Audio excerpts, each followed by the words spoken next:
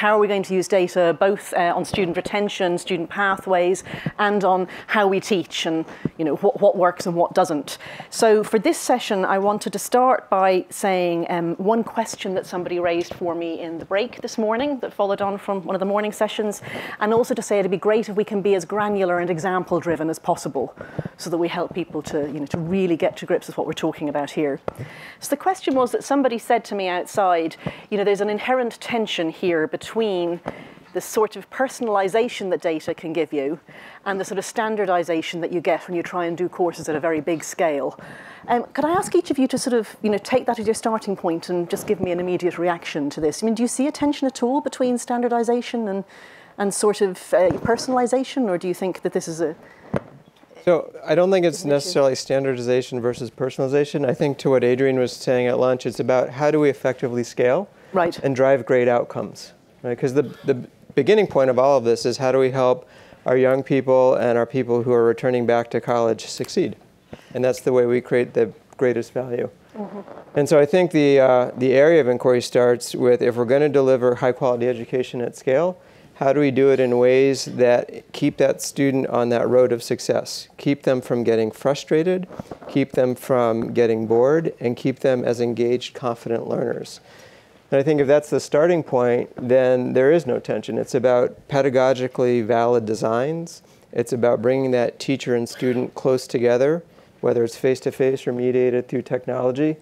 And it's about allowing that student, who is very much time-starved like all of us, to maximize the productivity of that educational moment, whether it's practice solo, whether it's working in a group for competency-based or participant-centered learning. On the sort of granular level, is there an example that comes to mind that sort of illustrates this for you? So absolutely. So if anybody's looked at education at all, we recognize that math is a significant challenge to most of our learners. And there's this notion, fear of math. And what that really means is that the way many of our young people are taught math today is through rote memorization, or historically has been, I should say. Yeah. But if we can take the concept of, say, an algebra class, if we can dissect it into, say, 400 pieces of knowledge and areas of inquiry that they have to be comfortable and competent in, and if we can structure that scope and sequence in a way that allows them to feel engaged and successfully progress, they succeed. Mm-hmm. And so through technology today, we can do just that. We can build a pedagogy that allows them to go on this personalized course of inquiry, that allows them to tackle small bit after small bit successfully. We can engage them in ways that are very interactive and very engaging, and frankly, make math fun. I know you think I'm crazy, but it's true. And then we can use that information to empower their professor, be it a large or small section, to understand, how's that student doing when they engage me via email or in office hours? We can allow that tutor to engage a smaller group of students to focus that tutorial session. And so we're allowed to have both scale and personalization by doing these in ways that really instrument the learning moment. So David, do you see a tension between personalization and standardization? Or? I think it's a false dichotomy. I think you need to have both. Yeah. And the way I look at it is, you need to have standards. You need to have standards. You need to have what people would agree on in terms of what people need to learn at every stage of your educational career. But we don't need to feed everyone the exact same course of content or of the syllabus. And so standards can be personalized, and everyone making their way through that course of study can find their own personalized path within those guardrails. And I think that's what gets lost when we talk about standards or content or education. A lot of times you have the conversation where people talk about, well, this is the best content, this is the best teacher, this is the best. And really, when it comes down to the individual learner, what you find to be best for you, not only academically, but from an outcomes-driven perspective, your ability to learn it and then apply that knowledge is different from what I might find to be the best. And so that there's a misnomer around what's best or what's a standard. Brent, I wanted to ask you, the examples that people give, and this has been noticeable today, but it's been noticeable to me also whenever I talk about education, it does tend to be in mathematics or in the hard sciences. I mean, is any of this either long-term relevant or at the moment being put into practice in, I don't know, in language teaching or in, the liberal arts type education? Can you take that approach for like breaking it down into 400 things that people need to know? And Sure. So is there long-term relevancy for it? Certainly. This is about the idea of being able on scale to use the technology to help you build more of that personalized learning experience, more of that personalized path through your institution that allows the student to continue to be engaged and continue to be connected to the institution. I think part of the reason why you're seeing that a lot of the efforts initially focus around particularly math, but some of the other foundational STEM courses is because those are courses where traditionally in higher ed, there are gateway courses. There are make or break courses where we have our highest DFW rates for students. They're the ones that are often trigger courses where if you see a student is struggling in that course, it means something in terms of what they need to do for future major or future efforts with their educational moment. And I think that's part of why there's a lot of that focus right now, because those have been the courses that have been very tough nuts to crack for higher education. So a lot of people said to me during the break as well that it was nice that I asked so many questions, I got so many questions from the audience, and what I said to them was I was getting great questions, and also the people who were here are all experts. So, they're very high-level questions. So I'm going to immediately ask, does anyone want to chip in here and ask our panelists a question on the theme? Everyone's soporific after lunch. Come on, somebody has to have had 2 cups of coffee after lunch. Okay, maybe not. Is there a danger that we're, if not standardizing, is there a danger that we're closing in too much on what we mean by success by looking at data? I mean, what gets measured gets managed. Everybody knows that. So, if we're saying that what matters to us, well, if what matters is that people don't drop out, I think that matters to everybody. That's great. If they complete, that's meaningful. But if we're measuring how much they end up going on and getting paid or that sort of thing, that isn't necessarily people who are happy, people who are productive, people who are giving a contribution to society, that sort of thing. Are we at risk of losing things that are harder to measure? So my point of view is if those were the measures we solely focused in on, we would fundamentally change what education is and not for the better. Certainly those measures have a place, and some of the new measures we're seeing of universities have a role. But what we were just talking about really, I think, was small data. And I think we were talking about data in the learning moment that allows a strengthening of that relationship between student, instructor, course, and discipline. And so I think it's the opposite. I think by doing that, we're actually empowering that student to grow in ways we couldn't imagine. We're empowering that teacher who may be doing 3 or 4 preps in a semester to more thoughtfully think about that next course session or that next week online or that next study group or that next email that he or she responds to. I mean, imagine being able to meet your student when they're coming to you for help, having a deeper understanding of their strengths and their weaknesses and their areas where they need to drive deeper into, and channeling that conversation in a way that engages them.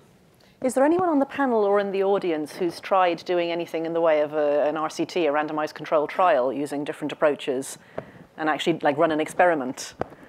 No? Yeah, there's a hand tentatively considering going up here. Wait until you have a mic. Yeah, I had a question, but I'll answer your question. Oh, just wait until we have a mic to you because it's hard to hear. Could you also stand up? I was asked to remind people to do that. It's for the video. It's not so that you feel too self-conscious. Dave Jarrett with Inside Track. So I'll plant my questions first and then I'll answer yours. I was wondering if you could talk a little bit about the use of big data to support student success outside of academics. Okay. Because we know that many of the reasons they drop out are non-academic. And then also an issue that was brought up earlier where data in general, data analysis is telling us which students are at risk of failing, but a little bit less about why and what to do about it. And I'm wondering if you can talk about how we can apply data to figuring out which interventions work best. And then the answer to your question, there have definitely been randomized controlled trials on a variety of different student success initiatives, and I think a number of them are proving quite promising. But I think the challenge you have is that they vary situationally quite a bit, depending on the demographics of the students, the type of institution, and so the challenge is in institutions finding the right interventions for their students, and then also getting students engaged with those. I think there's a lot of effort and resources put into student support resources that don't get utilized because the means of engaging the student isn't effective. So, for example, if you're expecting a student to walk into an office, that's not going to happen. But if you can find a way to engage them via a text message or a mobile app, and then get them drawn into that support process, that will make it much more effective. But even then, you know, how you word the text message when you send it, what the triggers are for it and things like that, these are things that are potentially, you know, up there for proper experimental design. Right, and those are the things that you have to do that experimentation around. So I talked about in the morning session that where the real benefit out of this and where the real drive will come from are those interventions and those programmatic efforts you make based upon this increased data that you know about the student, about their where they are in their path. And it's so if all we do is we end at, we know we have a student that maybe is falling off path here, then we've completely failed in the effort.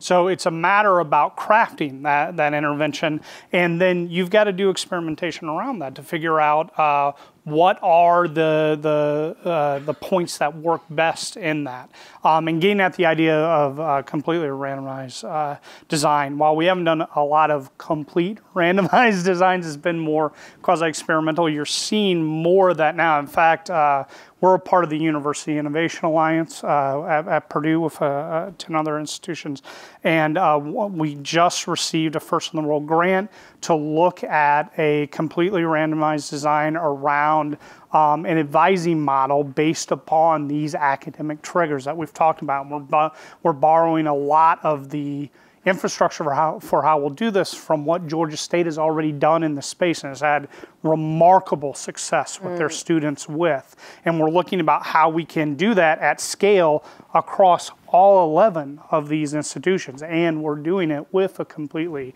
randomized control design with it. That's really exciting. So. Yeah, I mean, on the question about using data from outside the classroom, which is, I think, what you were saying, you know, on other sorts of information. I mean, what sort of things were you imagining? Like, well, just in general, you look.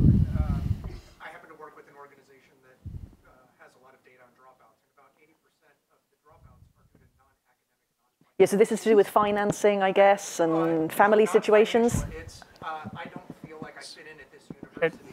Right. I have the right time management skills. So Okay. I'm a Bible Atento guy, so I'm all about academic and social integration. And that's why a lot of what we've focused on our efforts have been about that engagement of the student with the institution and how well they're integrating to the institution and the behavioral markers you can see of that from the data, so that when you see a student that seems to be falling off track there, you can have an advisor have a conversation with them about are they having trouble? Do they feel like they're not fitting in? Are there areas where they could maybe fit in better with the campus? So. I mean, there are just really fundamental issues that we are not solving for today. And when we're talking about whether or not students can think critically and have problem-solving skills and do all of these things that we think that they should get out of an education in higher ed, we're missing a little bit of the fundamentals, which are if I am struggling with being able to just do my homework and turn it in the next week because I don't understand, I'm completely lost, I don't understand how any of these students can actually do all of the other things that we're asking of them. And they're coming to school, coming to college totally unprepared. So this is a K-12 issue as much as it is a higher ed issue. We're trying to solve a lot of these things in higher ed when they should be solved in K-12. We're now in 20 different countries, and the stark differences that I see in the education systems aren't about top-down versus bottoms-up or mandates that come from the government versus districts doing their own thing. They really come from the philosophy of how early can you get in front of the student and engage them and make sure that they're actually learning what they're supposed to be learning, and then they can apply it and not learn to game a test. And we have, this massive testing culture that's emerging here. That is actually something we're seeing all around the world. But if you're not able to fundamentally take care of the fundamentals of learning, understanding the basics of math and science and reading and writing, what hope do you have of being able to innovate, being able to think broader, being able to talk about strategy? You are literally just trying to keep your head above water. And the kids who are actually doing well are absolutely bored because, again, you have to teach to that mean. It's the one-size-fits-all situation of scaling education that's almost like it's the double whammy. I think this is where this tension comes in. I mean, you're so right, both of you, when you said that it's a false dichotomy between standardization and personalization. It shouldn't be there, but it kind of is. And one of the reasons is because our desire to have data on what's working has driven this testing culture. And the testing culture means that the outcomes often are, how many people did I get past this particular boundary? And then straight away you're talking about trying to get, 70% or 80% just across that line, and now you're back to something that's very standardized. So I do see this testing culture as having been driven by something which was, fundamentally a good idea. Like, let's get data on outcomes and let's use that data to hold people to account. But to your point, it's a false proxy. Yeah, it is a false proxy. So high stakes, moment in time, summative examinations are not going to keep kids in college, are not going to prepare them in K-12 to go into college. And so it's almost not worth making that the center of this conversation today. What's more interesting, I think, is what you're hearing both from the question in the audience and from the responses is to do this well, it's a yes and. If I don't feel comfortable on my campus, if I'm a first generation and I don't even know what it means to go register, what it means to go to the student center, if I don't actually feel comfortable, if I'm on campus, most aren't, but if I'm living with a roommate and it's not working, if it's not a safe environment, you've lost me. So you need these macro indicators, and you need really compassionate human advisors who can use them to create community. And then to the other part of the conversation, when I'm in that learning moment, keep me engaged and use that data to both drive my one-on-one learning and my community-based learning. And if we do both, the students are successful. Unfortunately, we're in a moment in time where it's getting much easier to do that. We have standards such as Caliper from IMS Global, which is creating a moment in time when we can truly share learner data for the right purpose in ways that are easier to share it, to get it to the people who should have access to it, to lower the cost of doing these great trials that you just talked about, to lower the cost of being a data-driven community, and to use it for good purpose. And I think that's really exciting. I have two questions over here, one at the back and then one at the front. So I'll take both of them and then go to the panelists. Really challenged by the notion of using our students' learning data that they give to us through their learning process, right, as our customers, and then putting it into a randomized study. Mostly because we have to not treat somebody. And we know damn well that non-treatment is worse than anything else we could do. Yeah. And so the First in the World grant that was out and all the different RFPs that require that kind of setup, I really worry about the ethics about that. So if you could address that, that'd be interesting. I'll take the question from the front as well, just right in the corner at the front. Yeah. Thank you. Cliff Turoney with Temple University. I'm wondering to what extent you're capturing, we've talked about a number of variables as students go through courses. To what extent are you systematically capturing variables beyond just logging into LMSs that speak to the modality of the course? So like duration, was it a take-home or in class? Was it a homework or was it a case study? And that you're looking at that level of analysis in terms of how students learn best in terms of delivery of information. Thank you both. On the RCT one, maybe I should have said more like an A/B trial where you honestly don't know which of two ways to do something is going to work out best. So you're not treating some people. You're trying two different ways to do it and see which of those ends up better. And I mean, actually, it's not ethical to not do that sort of thing. To stick with something without checking whether it works is the least ethical thing you can do, I think. Right. So it's probably my fault for putting it the wrong way. I'm not saying let's just leave some people not taught and choose those ones, randomly. I mean, if one of you wants to answer on that too, sure, but maybe we can sort of focus on the second. I was going to answer the second one. Yeah, please, do you want to do that? Yeah, so what we're looking at Newton is we are looking at every piece of, we call it proficiency data. And so this is the data that not only from students' performance on assessments, but also the type of instructional data that they're actually going through. So what video they watch, how long did they spend in learning that piece of content, what questions they missed and how did they miss them. Yes, modality. What types of content are they absorbing? So for us, the more granular that data is, the better. We are trying to get to improving student outcomes on a concept by concept basis, and almost in real time. And it's amazing. We're at an amazing time right now where we can finally leverage all of the technological advances that we've all been using in many other industries that have not really touched education fundamentally at a student by student, concept by concept level. So this is not about recommending the next course that I take necessarily, although we can use it for that. This is about, as I'm going through the learning process, am I really understanding and getting to the root of the problem as a student? Is the technology helping me discover that for myself, and then I can go into it and solve it and get that aha moment more systematically, less randomly? And certainly teachers can, and professors and instructors are a huge component of this, because when they have this data, as Stephen mentioned earlier, they're empowered to do what they do best, which is to teach, just talk about how Lincoln ended the Civil War. Not that he ended it with these set of facts, but what drove that strategy? What deals did he have to cut in the back rooms to get that done? I mean, that's what's interesting. That's what we learn. That's what we take forward, and those types of lessons, not the facts and figures of the event. Stephen? And just to add on to that, so it really gets to be, how do you start to create the solution? And you really need to put that student in the center and wrap that teacher and tutors and support around them. And then on the side here is a knowledge map. It's an area of expertise you're trying to help the student gain. So we've done this in 1,100 course areas over the past decade. And the key is, number one, this is still about experts in their field.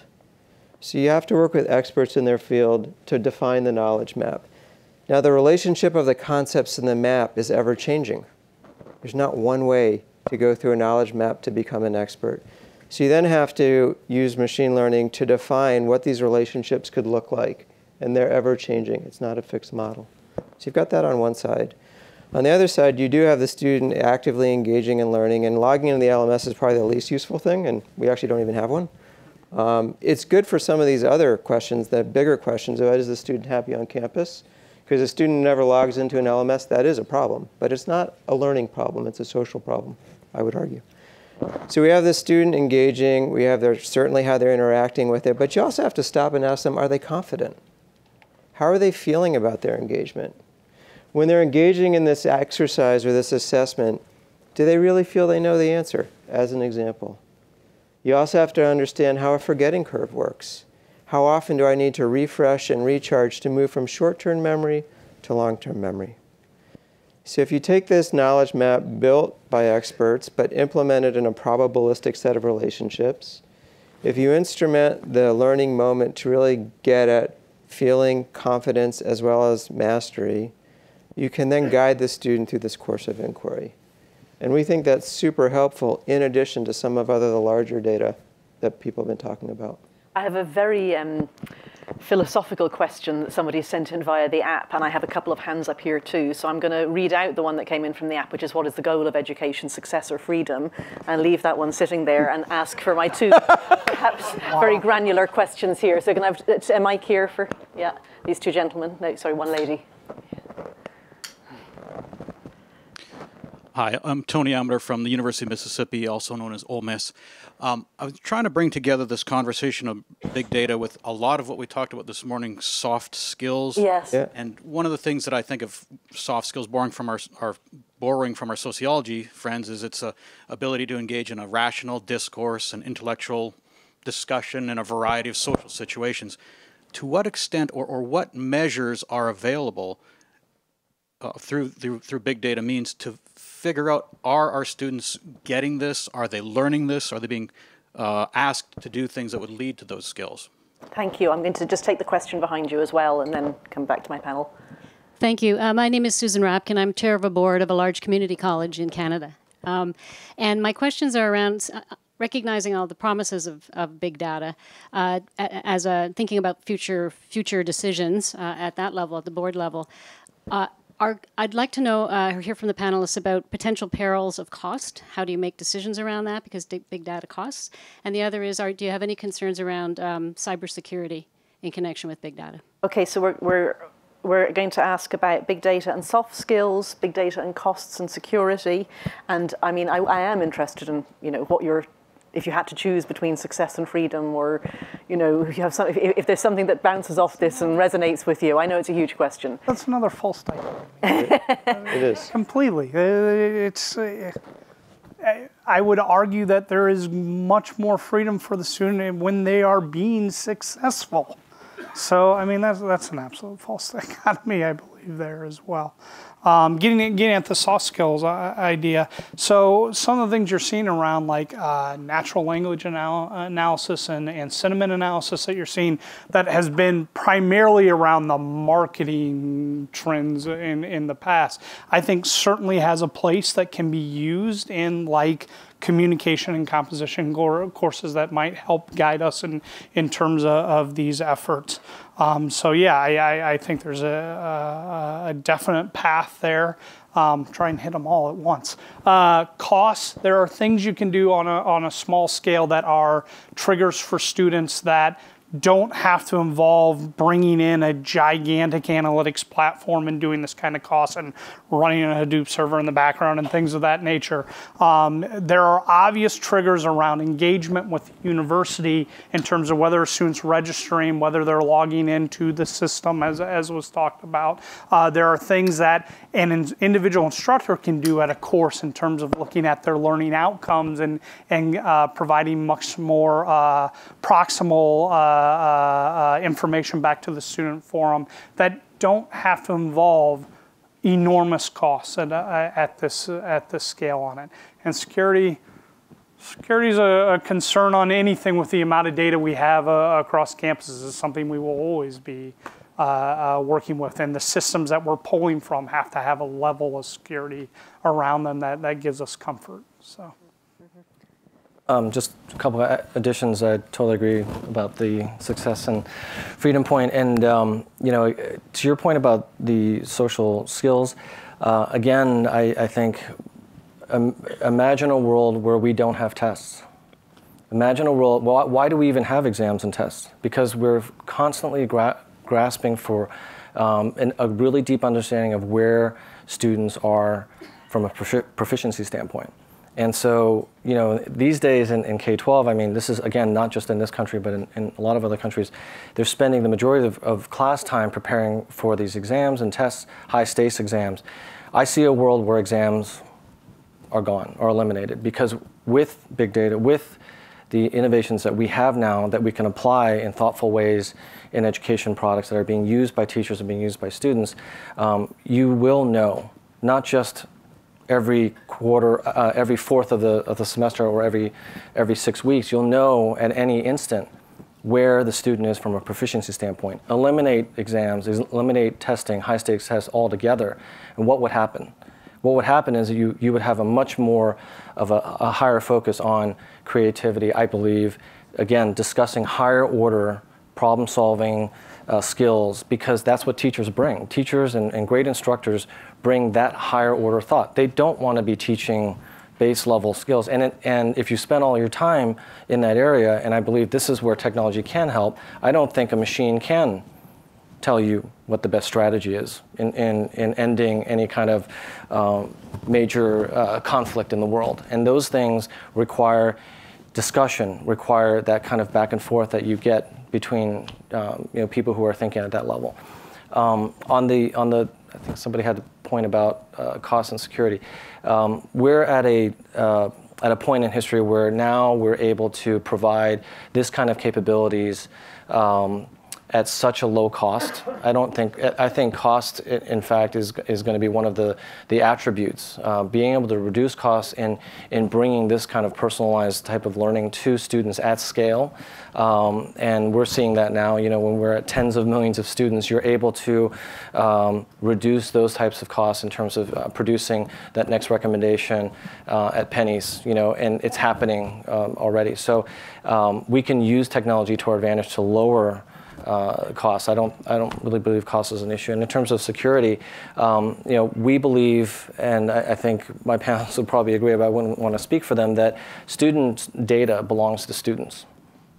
Stephen? Bottom line, we are just stewards of that information, and so they should own it. They should be able to take it to wherever they want. We believe also that you have a profile. You have a learner profile, which is not like your Facebook profile or your Amazon profile. It is a profile that allows you to increase your chance of success in every education moment that you have going forward. Everyone has that right. Every time we take a new course of study, why are we treated like we were born yesterday from a data perspective? It's outrageous. You're lucky if your teacher talks to the other teacher from the semester before. That's crazy in 2015. Stephen, final remark, since we're running out of time.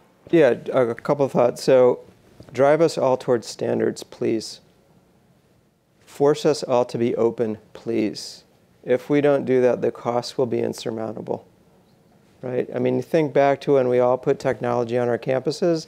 We all ran mail. We all hosted our own LMS. We all had our own SIS, even the same university system. I worked at Harvard. We had 12 of them. It's a different story. So I think this works if we converge on standards and converge on safe interoperability. We do a lot to help drive down the costs. Second point is this does require new pedagogy. It does require re-envisioning why we convene students in a classroom when we do that, and to do active learning. So the technology does amazing things in blooms 1 to 3. As we start getting up higher, as we start, as my panelist said, as we start really trying to take this knowledge that we have and apply it in new and innovative ways, that's still about communities of people doing things together. And so if we're willing to reimagine the classroom, if we're really willing to drive this technology to work across open standards, the results are just going to be, and have proven to be over our decade of experience, simply amazing. Thank you very much. It's a great moment in time to do it. Thank you to my panelists.